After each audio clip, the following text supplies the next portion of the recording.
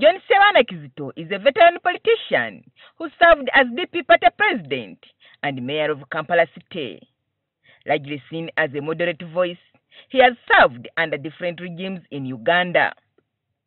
He also was Uganda's representative at the East African Legislative Assembly in the 70s and represented Kampala South in the 5th Parliament. 4 years ago, the 82-year-old politician suffered a stroke. Though he has married, he keenly follows issues of politics and governance. He took his place in the annals of history as a delegate who participated in the formulation of the 1995 Constitution. Ssebaana today is warning Museveni and the 10th Parliament against amending the Constitution to get rid of the mandatory 75 age limit for the presidency. Being a leader is a public office. People should not be leading, holding public offices forever. There must be an age limit. He accused the 7th Parliament of opening the floodgates when it lifted the provision on term limits. Museveni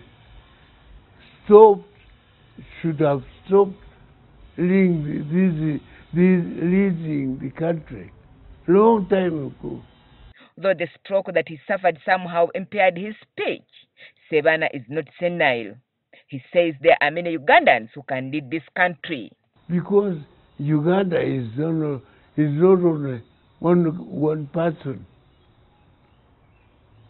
There are other people who want and who may be deserving.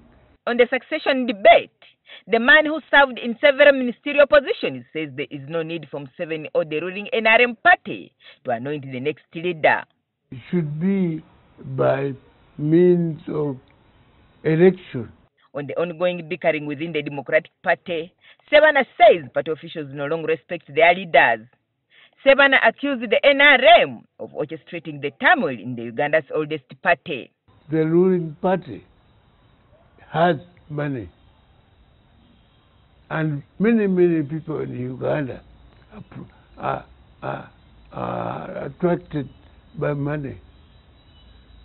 So that's why you get so many defections. And they don't have the money on their own. They use money of the nation.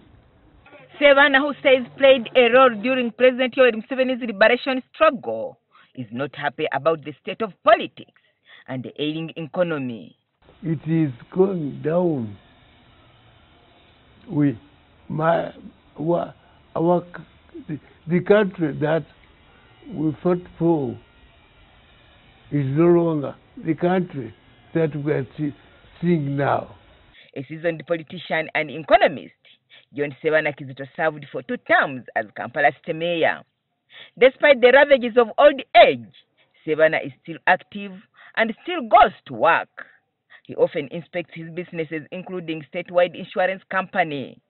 Ssebaana also visits his ancestral home in Bulemezi, Kasule every Saturday, and as an ardent Christian, he goes to church every Sunday. Agness Nandutu, NTV, Weekend Edition.